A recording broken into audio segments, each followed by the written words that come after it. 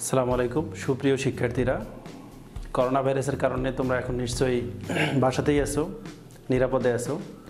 তো বাসাতে থাকলেও আসলে পড়াশোনা তো অফ করা যাবে না, পড়াশোনা চালিয়ে যেতে হবে। সেজন্যই আমাদের এই প্রচেষ্টা। আমরা রংপুর ক্যাডেট কোচিংয়ের পক্ষ থেকে তোমাদের জন্য প্রতিদিন ক্লাস আপডেট করছি। এর আগে আমাদের সম্মানিত নাহিদ হাসান স্যার, পরিচালক স্যার, উনি ইংলিশের উপরে যে কোনো লিসনে একটা ক্লাস নিয়েছিলেন এবং আমাদের গালিব স্যার, জিকে স্যার, উনিও ক্লাস নিয়েছিলেন। আজকে আমি এসেছি ম্যাথ ক্লাস নেওয়ার জন্য। তো এর আগে আমরা তোমাদের যতদূর পর্যন্ত ক্লাস নিয়েছিলাম বা এর আগে কোচিংয়ে যতদূর পর্যন্ত আলোচনা করেছিলাম তারপর থেকে আমরা ক্লাস শুরু করব। তো এর আগে তোমাদের বীজগণিতের 4.2 পর্যন্ত আমরা আলোচনা করেছিলাম।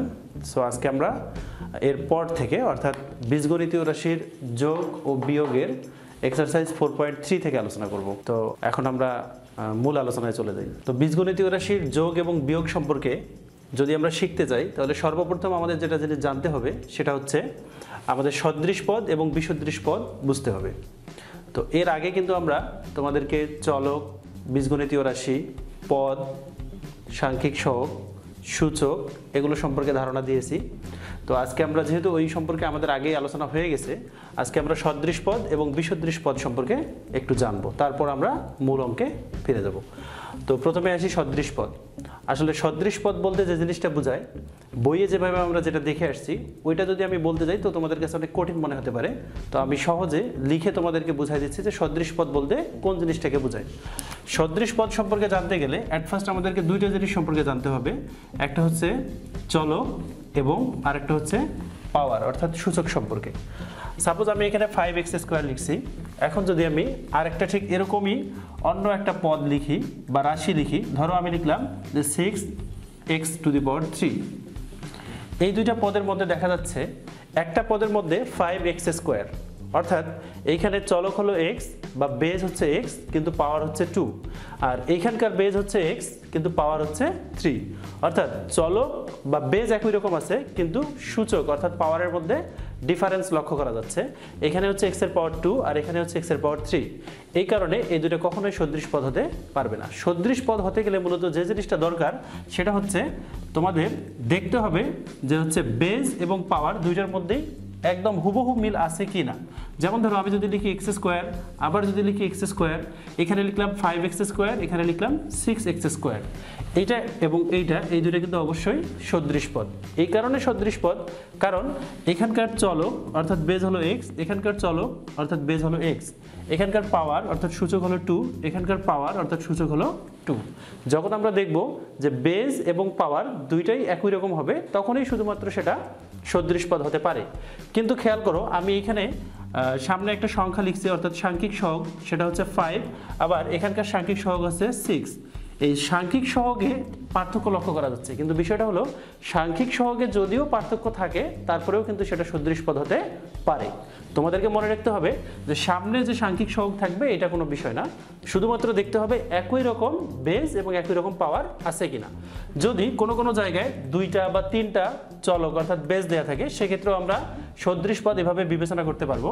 যেমন ধরো x²z, আবার আরেক জায়গায় যদি এরকমটা থাকে xy²z, এখানে দেখা যাচ্ছে xy²z, আবার এখানেও দেখা যাচ্ছে xy²z, তাহলে এইটা এবং এইটা অবশ্যই সদৃশ পদ হতে পারবে। এই কারণে পারবে কারণ এখানকার চলক x y z, এখানকারও চলক x y z, এখানকার x এর পাওয়ার 9 না থাকলে আমরা 1 ধরবো, আর এখানকার y এর পাওয়ার হচ্ছে 2, আবার z এর পাওয়ার 1। ঠিক অনুরূপভাবে আমরা যদি এখানে খেয়াল করি x এর পাওয়ার এখানে 9 মানে 1 ধরবো, z এর পাওয়ার 9 মানে 1 ধরবো, আর y এর পাওয়ার হচ্ছে 2।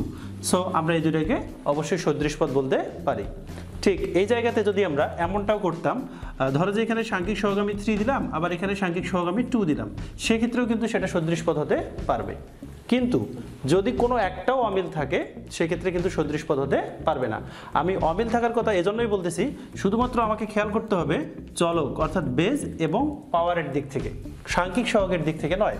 অর্থাৎ যদি এমন থাকতো, ধরো যে এরকম থাকলো 5xy², আবার 5xy³ দেখা যাচ্ছে এইখানে 5 আছে, এইখানেও 5 আছে, অর্থাৎ সাংখ্যিক সহগ একই রকম, কিন্তু একটু খেয়াল করো যে এখানে x আছে চলক y আছে, এখানেও চলক x আছে y আছে, কিন্তু পার্থক্য কোথায়?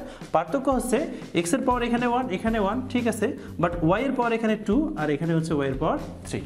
যেহেতু এখানে একটা পাওয়ার মিলেনি এই কারণে এটা আর সদৃশ পদ হতে পারবে না। তার মানে এইটা এবং এইটা হচ্ছে বিসদৃশ পদ। যদি আমরা বীজগণিতীয় রাশির যোগ বা বিয়োগ করতে যাই তাহলে সব সময় আমাদেরকে যে জিনিসটা খেয়াল করতে হবে সেটা হচ্ছে শুধুমাত্র বীজগণিতীয় রাশিতে যোগ এবং বিয়োগ সদৃশ পদের মধ্যেই হয়, বিসদৃশ পদে কখনো যোগ বা বিয়োগ করা যায় না। এই জিনিসটা তোমরা ভালো করে খেয়াল রাখবা। যদি তোমরা এই জিনিসটা বুঝতে পারো, অর্থাৎ যোগ বিয়োগের বিষয়টা যদি ভালো করে বুঝতে পারো যে কোন কোন জিনিসের মধ্যে যোগ করা যায়, কোন কোন জিনিসের মধ্যে বিয়োগ করা যায়, এটা যদি বুঝতে পারো তাহলে তোমরা অঙ্কগুলো সুন্দরভাবে করতে পারবে খুব সহজেই। আরেকটা জিনিস মনে রাখতে হবে, সেটা হচ্ছে এই অঙ্কগুলো করার সময় অনেক সময় দেখা যায় গুণের ব্যবহার থাকে। তো যেখানে গুণের ব্যবহার থাকে সেটা হচ্ছে শুধুমাত্র চিহ্নের গুণনের ক্ষেত্রে ব্যবহৃত হয়। অর্থাৎ চিহ্নের গুণ করার সময় আমরা আগের যেটা গুণনের নিয়ম শিখেছিলাম সেই নিয়মটাকেই আমরা ব্যবহার করব। তোমাদের হয়তো মনে আছে যে আমরা যখন চিহ্নের গুণন শিখছিলাম তখন আমরা এভাবে শিখছিলাম যে একই রকম চিহ্ন যদি আমরা গুণ করি সেক্ষেত্রে যোগ হয়, আবার ভিন্ন রকম চিহ্ন গুণ করলে সেক্ষেত্রে বিয়োগ হয়। তো যখন যেখানে প্রয়োজন হবে তখন আমরা সেটাকে ব্যবহার করব। আর একটা জিনিস মনে রাখবা যে যখন যোগ বা বিয়োগের ক্ষেত্রে একই রকম চিহ্ন তোমরা সামনে দেখবা তখন তোমরা সেটাকে যোগ করবা, আবার যখন ভিন্ন রকম চিহ্ন সামনে দেখবা তখন তোমরা একটা থেকে আরেকটাকে বিয়োগ করবা। অর্থাৎ বিষয়টা এরকম, ধরো যে এরকম থাকলো 5x³ মাইনাস 2x³। দেখো এইখানে হচ্ছে 5x³ আবার এখানে হচ্ছে 2x³। এইখানকার বেজ হলো x, এখানকার বেজ x, এখানকার পাওয়ার 3, এখানকার পাওয়ারও 3। সাংখ্যিক সহগ আমরা খেয়াল করব না, যেহেতু এখানে বেজ এবং পাওয়ারের মধ্যে মিল দেখা যাচ্ছে, তার মানে এই দুটো হচ্ছে সদৃশ পদ। আর সদৃশ পদের মধ্যে আমরা যোগ বা বিয়োগ এটা করতে পারি। যেহেতু এরা সদৃশ পদ সো আমরা যোগ বা বিয়োগ করতে পারবো। কিন্তু যোগ বা বিয়োগ করার সময় আবার মনে রাখতে হবে যে কোন পদের সামনে কোন চিহ্ন আছে। একটু খেয়াল করো, এখানে এই পদের সামনে আছে যোগ চিহ্ন, না থাকলে আমাদেরকে যোগ ধরতে হবে, কিন্তু এই পদের সামনে হচ্ছে বিয়োগ চিহ্ন। যেহেতু এখানে একটার সামনে যোগ আর একটার সামনে বিয়োগ আছে সো আমাদেরকে এখানে বিয়োগ করতে হবে, যোগ করা যাবে না। যোগ আমরা কখন করব? যদি এমন হইতো যে 5x³ প্লাস 2x³ এই দুটার ক্ষেত্রে আমরা যোগ করতাম। তো এখানে 5 আর 2 প্লাস করলে হলো 7 আর x³, তাহলে এখানে আমরা পাইলাম 7x³। আর একটা জিনিস তোমরা কখনোই গুলায় ফেলবা না, সেটা হলো এর আগে যখন আমরা গুণন শিখছিলাম সূচকের মধ্যে তখন আমরা এরকমটা দেখছিলাম যে 5x³ 2x³ আমরা কিন্তু এটা গুণ করতেছিলাম যে 5 মাল্টিপ্লাই 2 মাল্টিপ্লাই x³। এখানে যেহেতু x³ আছে আবার এখানেও x³ আছে, সো আমরা দুইটা x থেকে একটা x নিয়েছিলাম আর পাওয়ারগুলোকে প্লাস করছিলাম, তাহলে এখানে 3 প্লাস 3, তাহলে 5 × 2 10 x³ 3 প্লাস করে 6।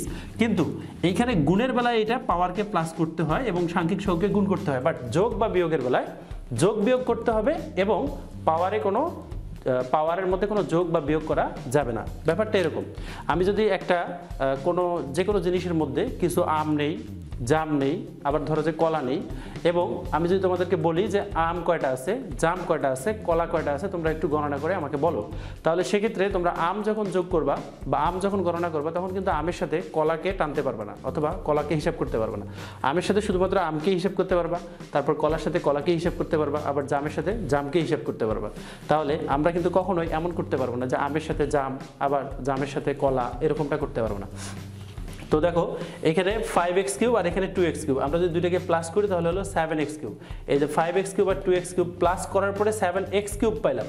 তাহলে যদি বিষয়টা এমন হইতো যে 5টি আম ও 7টি আম এই দুটোকে যোগ করলে কয়টা আম হয়, তাহলে কিন্তু আমাদেরকে লিখতে হবে যে 5 এবং 7 যোগ করে পাওয়া যায় 12টি আম। আমি কিন্তু এখানে আম স্কোয়ার দিব না। কেন দেব না?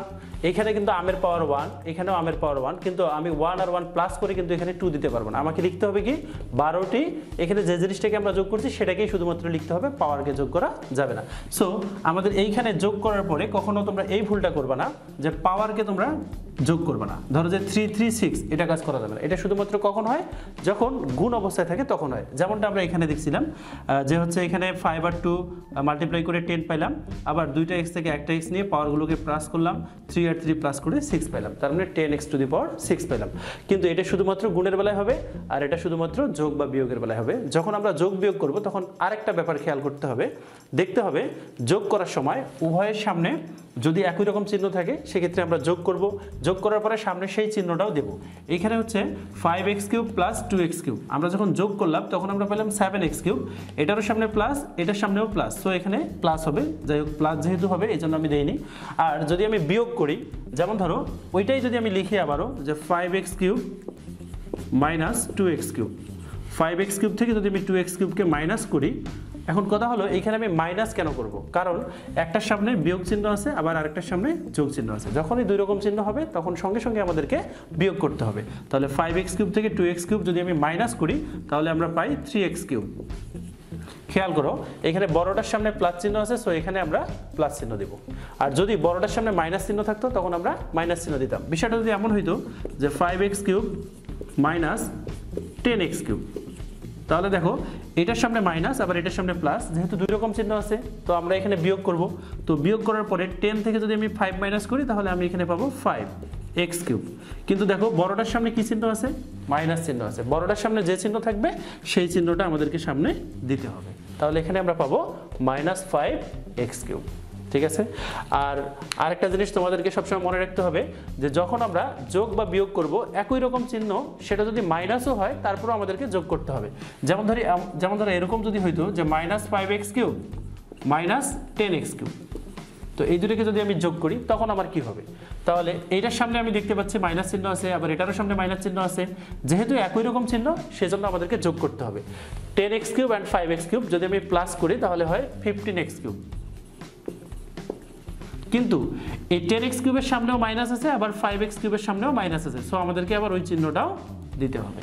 তাহলে যখন যে পদের সামনে যে চিহ্ন থাকবে তারা যদি সদৃশ পদ হয়, যোগ বা বিয়োগ করার সময় আমাদেরকে দেখতে হবে সেটা একই রকম চিহ্ন নাকি ভিন্ন রকম চিহ্ন। যখন একই রকম চিহ্ন থাকবে তখন আমরা তাদেরকে যোগ করব, আর যখন ভিন্ন রকম চিহ্ন থাকবে তখন আমরা তাদেরকে বিয়োগ করব। যেমনটা আমি তোমাদেরকে এখানে দেখাইলাম যে কখন যোগ করতে হবে তারপর কখন বিয়োগ করতে হবে, ঠিক এইভাবে জিনিসগুলো মাথায় রাখবা। আরেকটা বিষয় খেয়াল করো, যোগ বা বিয়োগ করার সময় ঠিক আমরা দুইটা পদ্ধতিতে যোগ বা বিয়োগ করতে পারি। একটা হলো আমরা পাশাপাশি বসিয়ে যোগ বা বিয়োগ করতে পারি, যেমনটা আমি এতক্ষণ থেকে তোমাদেরকে দেখাচ্ছিলাম। আবার তোমরা চাইলে ওপরে নিচে লিখেও কিন্তু যোগ বা বিয়োগ করতে পারো। তো দেখো আমরা ওপরে নিচে লিখে কিভাবে যোগ বা বিয়োগ করব সেটা এখন আমরা একটু আলোচনা করব, আর হচ্ছে প্রশ্নটা কীরকম থাকবে সেটা। যেমন ধরো যদি প্রশ্নটা এরকম থাকে, মনে করো 5x³ minus 2y³ x plus 3x³ y³, এটা একটা বীজগণিতীয় রাশি। ঠিক এরকম আরেকটা বীজগণিতীয় রাশি দেওয়া আছে, সেটা হলো -2y³ x³ plus 15xy³ minus 13x³। এখন এইরকম দুটো বীজগণিতীয় রাশি দেওয়া আছে আর প্রশ্নে বলছে যে যোগ করো। মনে করো আমাদেরকে এই দুটোকে যোগ করতে হবে, এটা হলো প্রশ্ন। তো এখন আমি যদি এই দুইটা বীজগণিতীয় রাশিকে যোগ করতে যাই, এই যোগটা আমি দুইভাবে করতে পারবো। একটা হচ্ছে আমি পাশাপাশি বসিয়ে যোগ করতে পারবো, আবার আরেকটা হচ্ছে উপরে নিচে লিখেও যোগ করতে পারবো।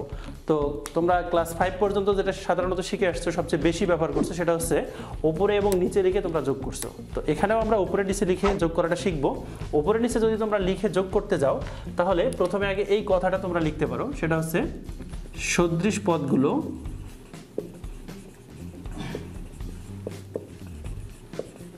নিচে নিচে সাজিয়ে পাই।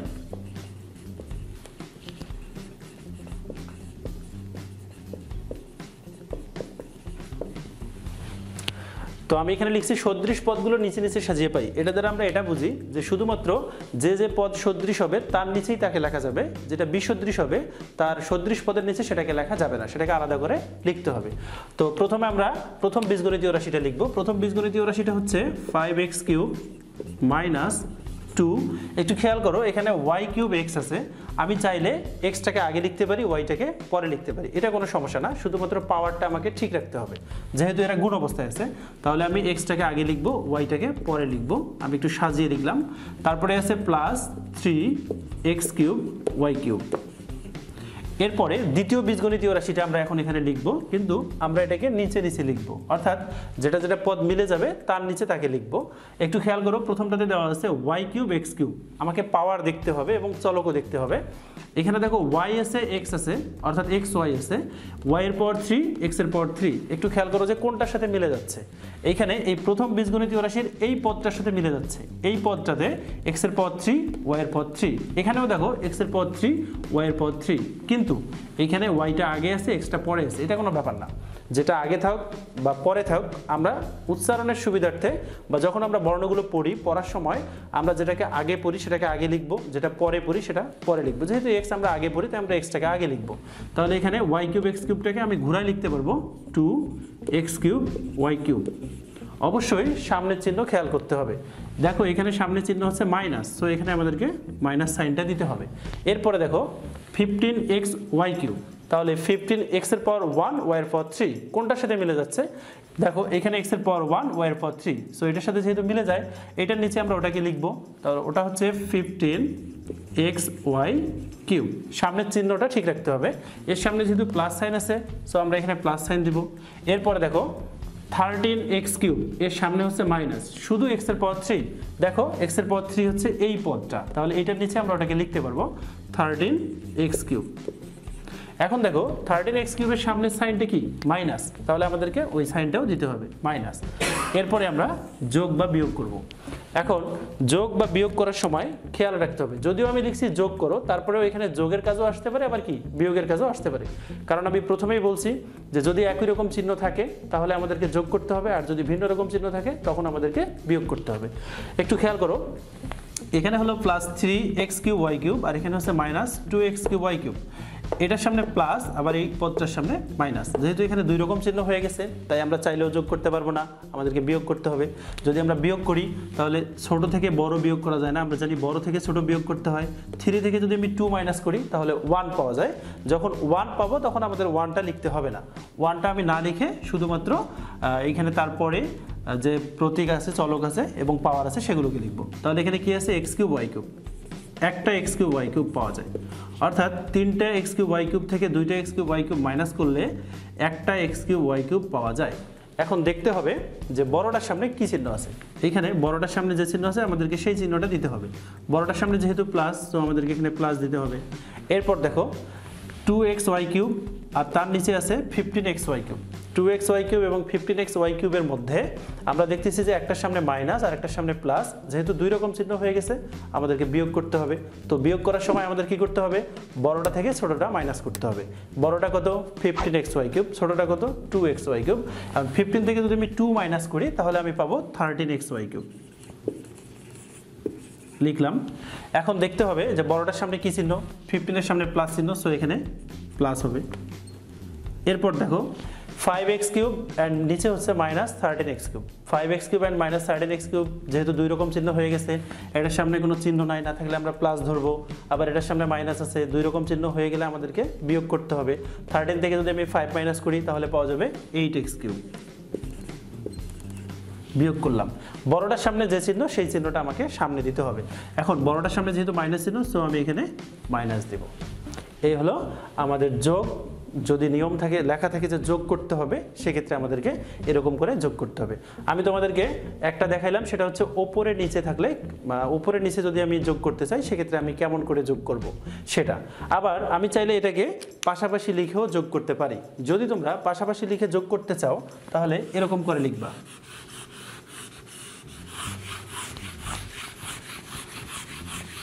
আগে আমরা যেমনটা লিখছিলাম যে সদৃশ পদগুলো নিচে নিচে সাজিয়ে পাই, এরকম কোনো কথা তখন লিখতে হবে না।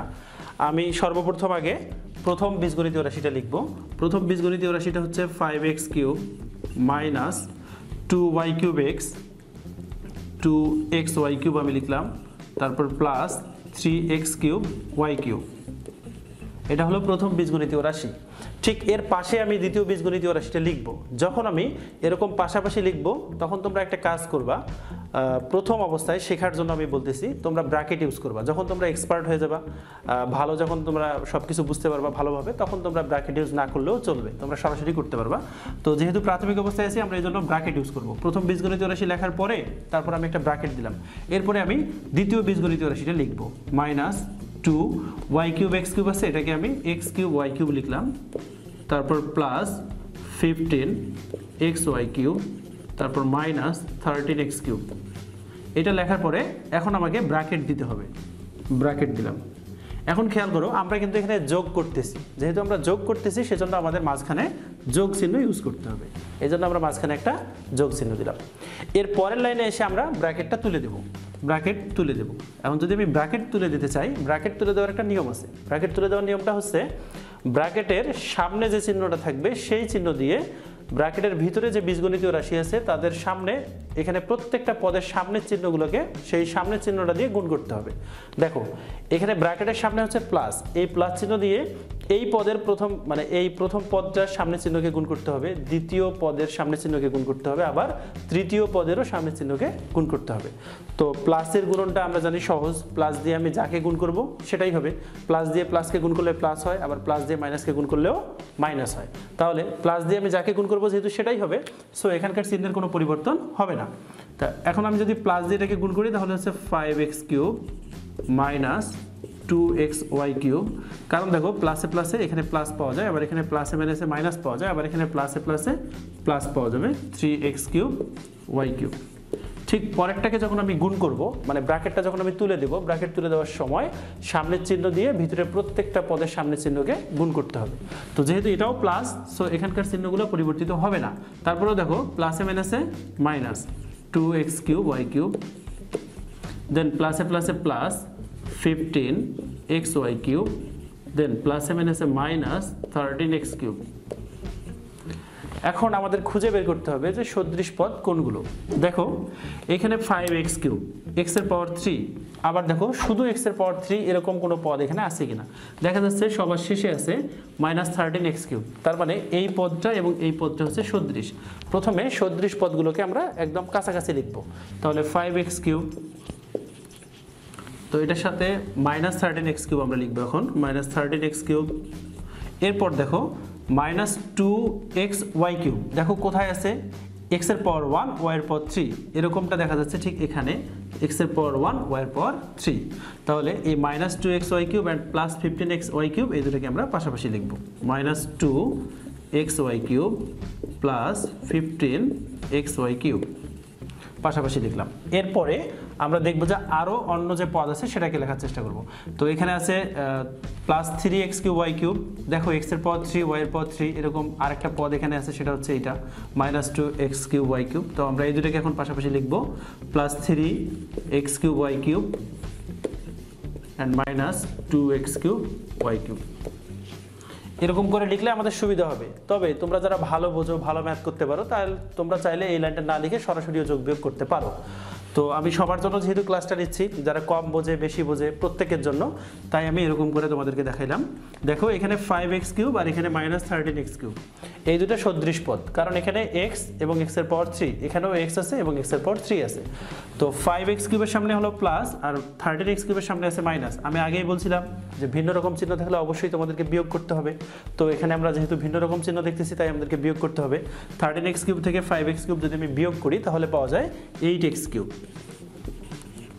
আর দেখো বড় সংখ্যার সামনে যেটা থাকবে সেই চিহ্নটা আমাদেরকে দিতে হবে। এখানে যেহেতু 13x³ বড় এবং এর সামনে মাইনাস আছে, সো আমাদেরকে এখানে মাইনাস ইউজ করতে হবে। এরপর দেখো 2xy³ আর একটা হলো 15xy³। খেয়াল করো 15xy³ এবং 2xy³ দুটোই সদৃশ পদ, কিন্তু 15xy³ এর সামনে হলো প্লাস আর 2xy³ এর সামনে হলো মাইনাস। সো আমাদেরকে এখানে দুই রকম চিহ্ন পাওয়ার জন্য মাইনাস করতে হবে। 15 থেকে যদি আমি 2 মাইনাস করি তাহলে পাওয়া যায় 13xy³। এখন দেখো বড়টার সামনে প্লাস চিহ্ন, সো এখানে হবে প্লাস চিহ্ন। এরপরে তারপরেরটাতে যদি আমরা আসি, এখানে দেখা যাচ্ছে 3x³ y³ আর হলো 2x³ y³। 3x³ y³ আর 2x³ y³ মধ্যে এটার সামনে প্লাস চিহ্ন আর এই পরবর্তী পদটার সামনে হলো মাইনাস চিহ্ন, যেহেতু দুই রকম চিহ্ন এই জন্য আমাদেরকে বিয়োগ করতে হবে।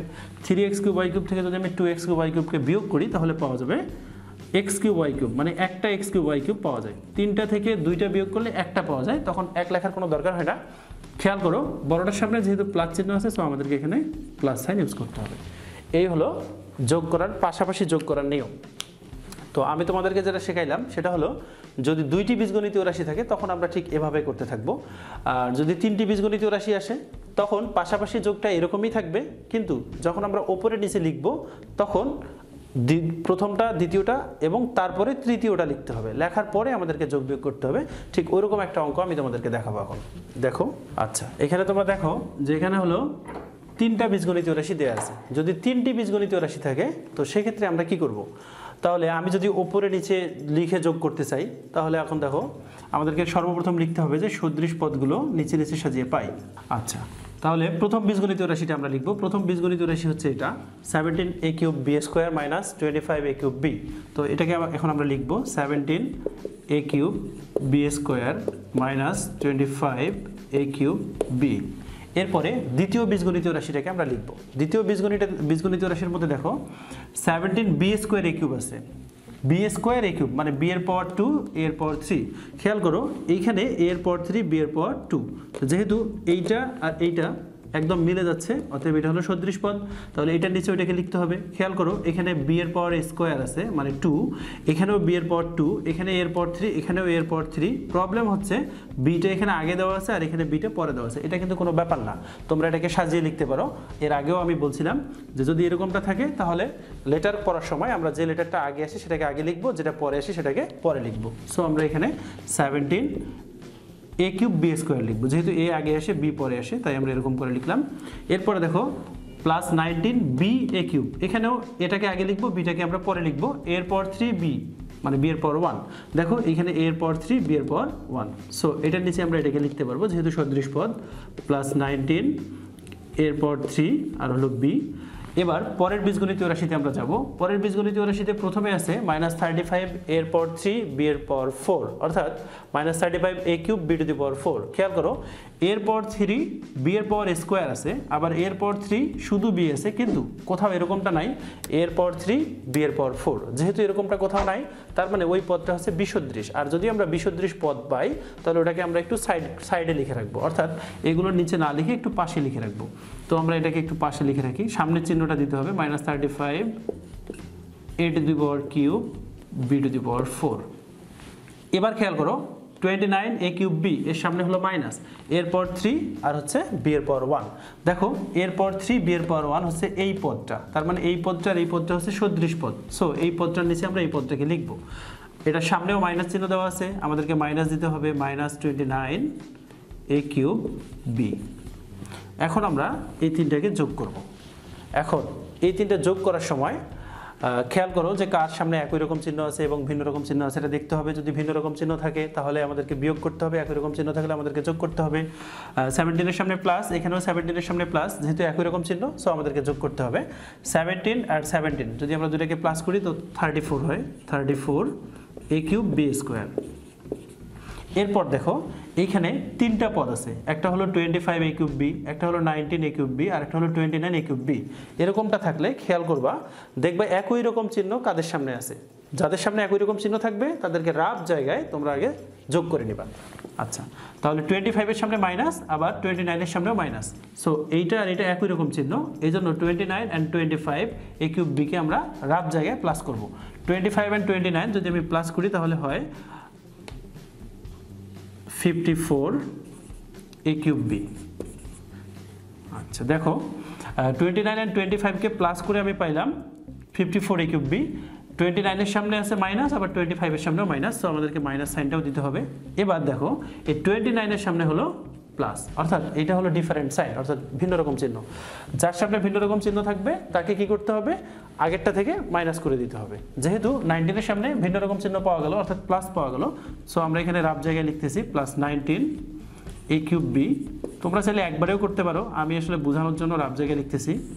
তো দেখো 54 এর সামনে মাইনাস আর 19 এর সামনে হলো প্লাস, দুই রকম চিহ্ন হয়ে গেছে, তাই আমাদেরকে বিয়োগ করতে হবে।